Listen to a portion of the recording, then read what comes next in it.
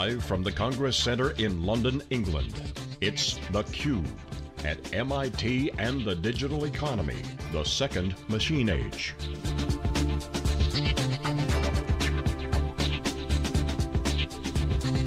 Brought to you by headline sponsor MIT.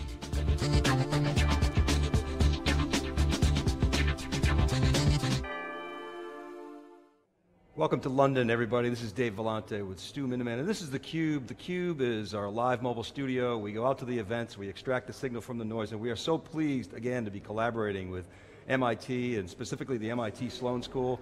There's a relatively new book out, The Second Machine Age, by Eric Brynjolfsson and Andrew McAfee, and that really is the topic of discussion today at this event in London.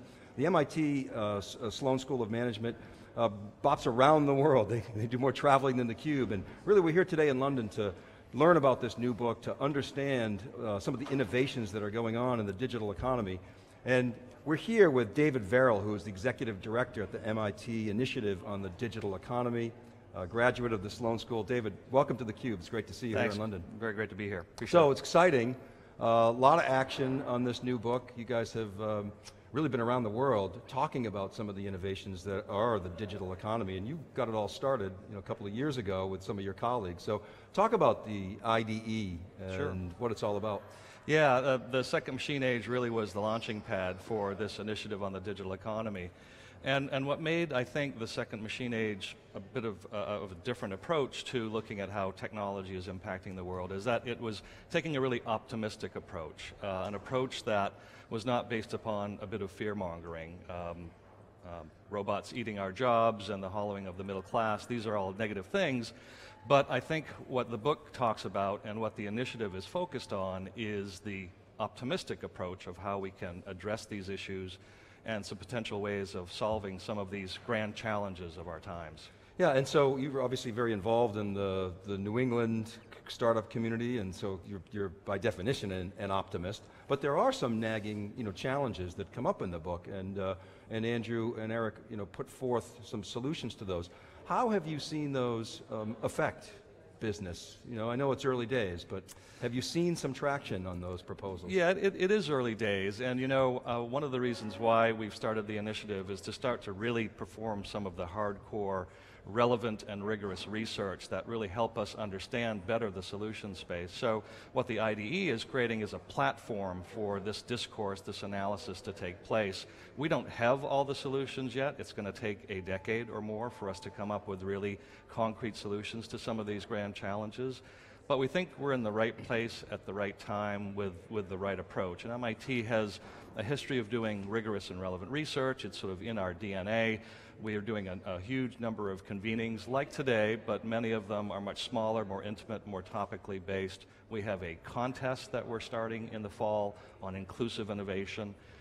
We have a fellowship program where we're hosting people for a day, a week, a month, a summer, a semester, so that we can pick from their brains and bring people not just from academia, but from public policy, from industry. And lastly, obviously, the work that we do will find its way into the curriculum, both the MBA curriculum, but also in executive education. So, as you said, we're early days in this, but I think we're setting the platform for trying to better understand and analyze these grand challenges. It's interesting that you don't stay in Cambridge and do this. You go out, all over the world. You're in Sao Paulo, you're here in London, you have other things planned. Talk about that philosophy.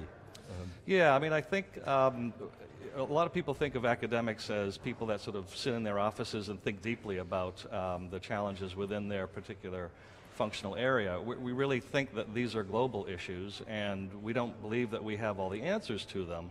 We have a methodology, we have a platform, we have an objective perspective, but we need to go out and make sure that we understand everybody's perspective, and so we're developing a community of people, not just academics talking with academics and writing academic papers.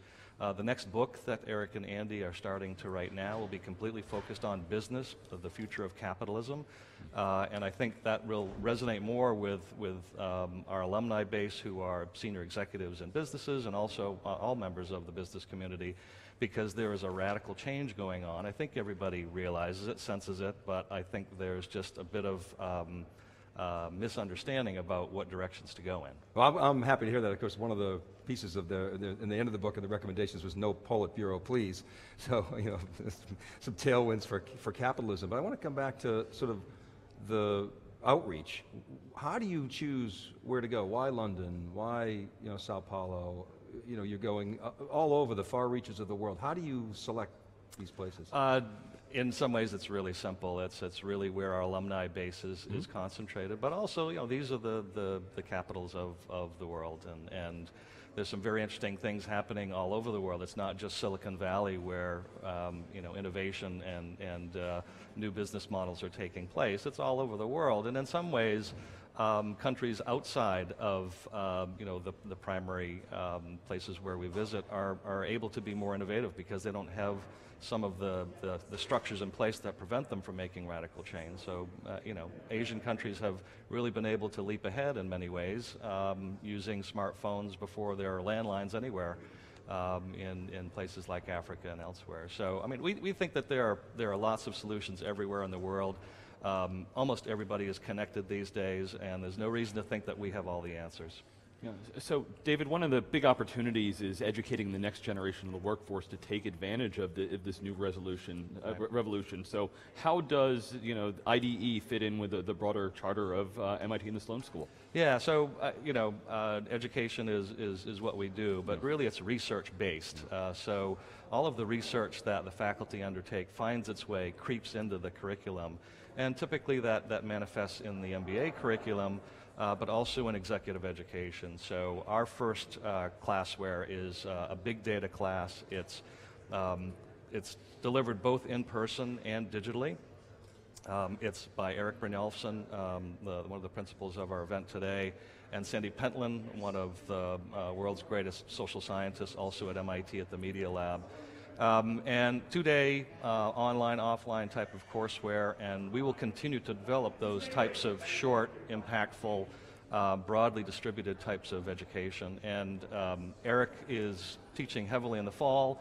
He has what's called an analytics lab. It's focusing on helping students to get involved in analytics-oriented projects, but they're all industry sponsored. So corporations submit analytics issues that they're grappling with and perhaps don't have the capability internal to address those, and teams of 4 students will crank on these projects for a semester and hopefully give them some insight. So I would say from the IDE perspective, the education's sort of in the development phase because we're really just now creating the content to fill the educational gap. Yeah, so one of the things you're also doing, I know at these events, is you reach out to the broader MIT community. Can you talk a bit about how education goes beyond kind of even just the graduate work and alumni, how they participate in this? Yeah, sure. So the Sloan School has a fantastic executive education program, and MIT is one of the leaders in Educational X, the online open courseware.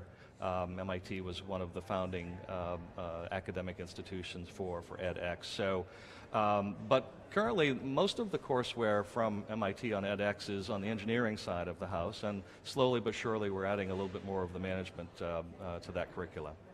I wonder if you could talk about MOOCs. In the book, both Eric and Andrew give sort of props to MOOCs as a possible solution to the challenges that we face in just escalating education costs. They give a great example of a Stanford course where the top Stanford student scored like 412th out of N thousand students, which was just fascinating. What's the Sloan School doing with regard to MOOCs? What's your take on it, and what do you see as the potential there? Yeah, it's obviously huge potential. I think a lot of people are prognosticating that it's disintermediation of higher education. I mean, I'm educationally prejudiced. I'm part of one of what is likely one of the best educational institutions in the world. I think there'll always be a physical component to it. But when you think about what education is, it's really the development of content. And our role as educators is to distribute that content as much as we possibly can. So this big data course that I mentioned has both in-person and digital capacity to it. And I think those types of hybrid activities will ultimately be the best.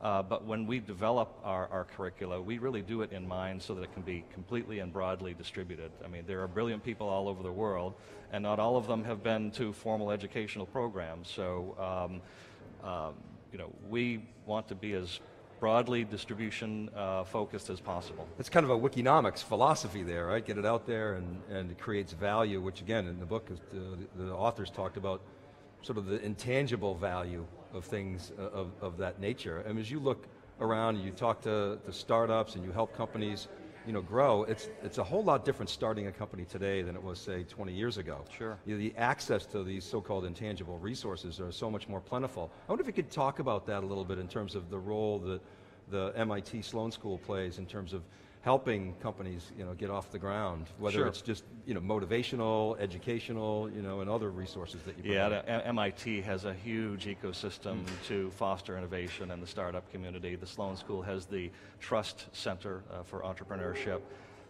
They hold business plan contests, they have regular courseware, they have both business plan development, not only at the Sloan School, but an undergraduate program also in the engineering school. And within a mile of MIT, there are several thousand startups, and they're there for a reason, and the venture capitalists are there for a reason, and the big companies and their innovation centers are there for a reason. That's where things are happening. That's where the ideas come from, that's where the underlying intellectual property comes from, and there's really just a huge concentration of innovation. And your point about it's easy to start a company, well, I would definitely agree with that. It's easy to start a company because you can hire developers very inexpensively anywhere in the world. You can buy storage,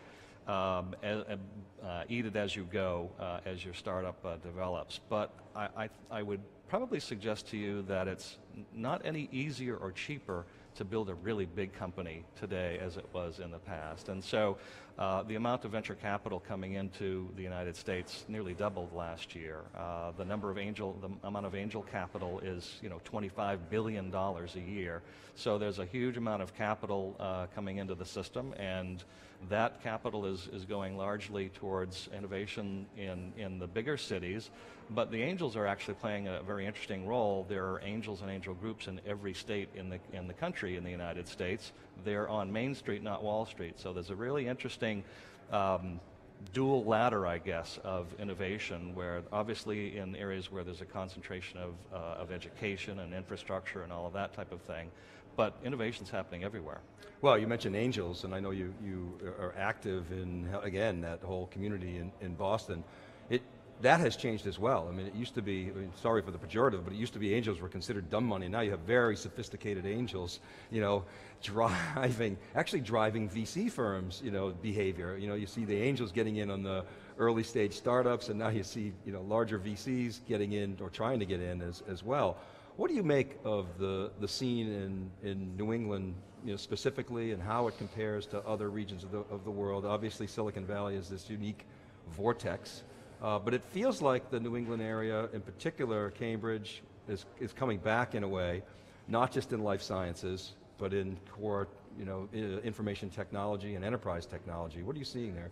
Yeah, you're right.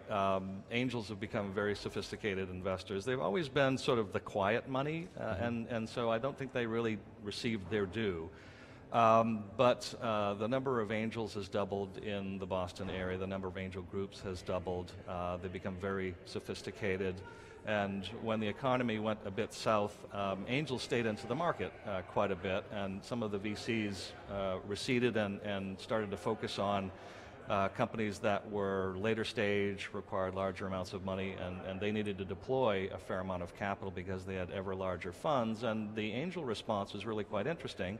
The angels and groups started syndicating. So the angel ecosystem is kind of like the venture capital ecosystem was 15 or 20 years ago, where there's a distribution of risk amongst like-minded investors. There's a larger amount of capital being put into companies at earlier stages, so the seed rounds that are being done now are what the A rounds used to be, sort of $1 to $3 million. And that's carrying these companies a lot further, and it's sort of allowing them to leap over the capital gap between the angel ecosystem and the venture capital system. And there are a lot of very good venture capital firms in Boston now that are much smaller. They're the $20 to $100 million size of fund as opposed to the billion-dollar funds that really need to deploy huge amounts of capital in every single portfolio company. You know, it's a comment you made earlier, which is I would agree with it. It may be easier to get into a startup business, but it's probably harder to build a large successful company. You think about software as a capital efficient business, but you look at the amount of money that's being raised by software companies. I mean, the poster child for that example is Cloudera, $700 million investment from Intel. Yeah. But software's still supposed to be capital efficient. Where's all the money going? Is it promotion? Is it marketing? Is it competing with the big guys, distribution channels? It's all marketing, advertising, distribution, product development, and people. I mean, that's the way it's always been, but when you want to sell a product globally, you've got to invest that capital. So how does the Sloan School, from an educational standpoint, adjust, or does it? I'm sure it does, but how are you emphasizing sort of that shift to young students that want to be entrepreneurs in terms of how they should think about starting a business and growing a business? It's pretty well advanced at Sloan.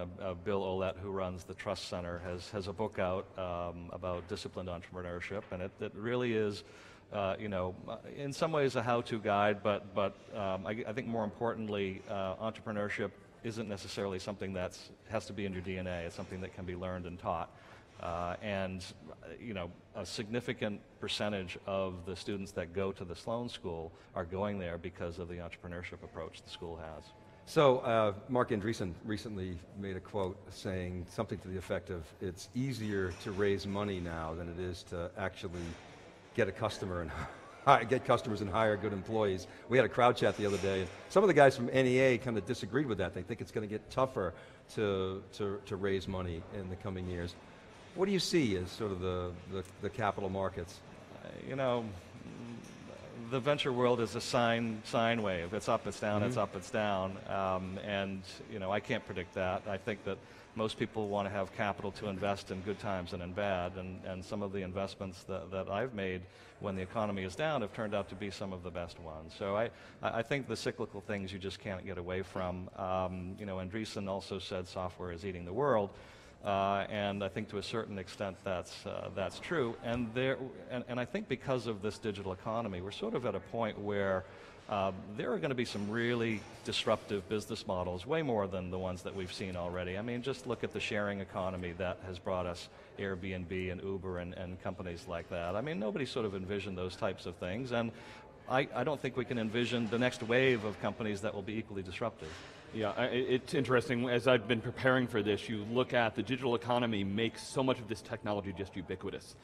You take some of the things like Uber or Waze out there, they're taking some of the pieces that were out there, and some of them are open source, or some of them are just data sets that are available, and they're taking a business model approach, or just cobbling some things together. So it's really that fusion of the technology and the business. I think back, you know, tech startups, you know, we had a great wave of companies as Israel that would come, you know, and build a great next new thing and then maybe get acquired. Right. And now you really, you know, starting to see a lot of these tech and business ones come together, which I guess falls right into your guys' wheelhouse. Yeah, and that's a great point that I'll run with, because one of the areas of research that Eric Brynjolfsson is focused on is measuring the economy. Eric's been the type of economist who's always measured things. Measuring worker productivity was his initial claim to fame. And we're not really measuring the sharing economy. We're not adequately measuring employment and compensation and things of that nature for people that are working in or generating income from Airbnb or Uber. And we're not measuring the contribution of content that we're providing freely onto the internet that other people are commercializing. So one of the areas of research that Eric is focused on is trying to come up with a better measure of economic health, because you can only manage what you measure, and if you're not measuring something accurately, it's difficult to have the right management for it. Kind of beyond GDP. Exactly. What is the value of Wikipedia? You know, right, all this free content. I want to come back to something you were talking about before in terms of, you know, startups and innovation, and Stu, you touched on this.